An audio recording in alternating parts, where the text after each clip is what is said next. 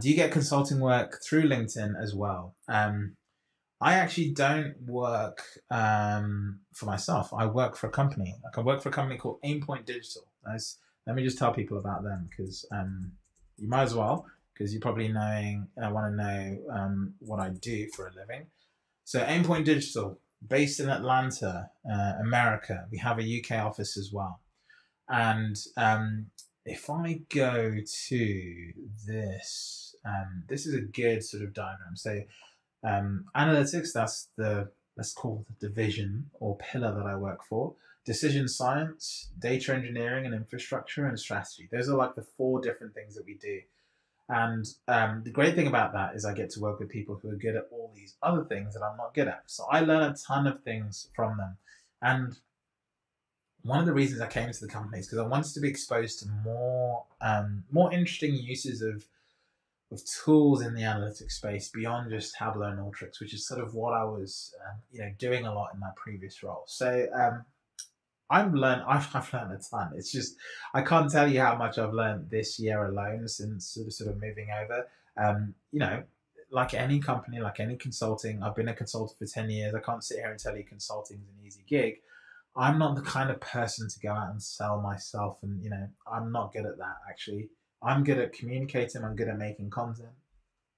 And so that's what I do. And a lot of people ask me, hey, you've got this, 70,000 subscriber channel. You could just, click your finger on Fiverr and get like £1,000 an hour and do this. And it's like, really? Well, the problem with those kind of gigs is you don't work on the really interesting stuff, right? So, yes, on Fiverr, you might be asked to help out with a Tableau dashboard rebuild. Yes, you might be asked to like do a couple of things.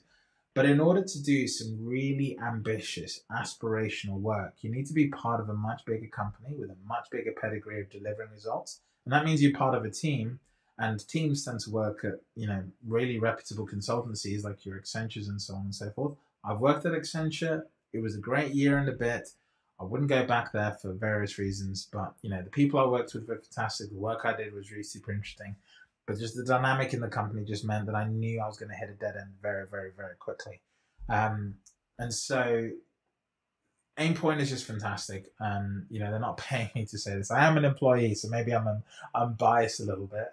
But yeah, you can see the tools that we work with here, the partners that we have, and there's also like I'm not going to call it a startup like feel, but we are a very small company, and compared to other consultancies, so I think probably at around 80 people. I don't know the exact number, but if I don't have to guess, go to our team and you can count the number of people. So this is our team essentially. And if you scroll down, you can click on names and see what people do. I think this is an order of when people have joined. So you can see I've joined all the way down here, right? And since myself, everyone after me has joined since. So we're also growing really, really quickly. And I think that's super interesting for consultancy in the current climate.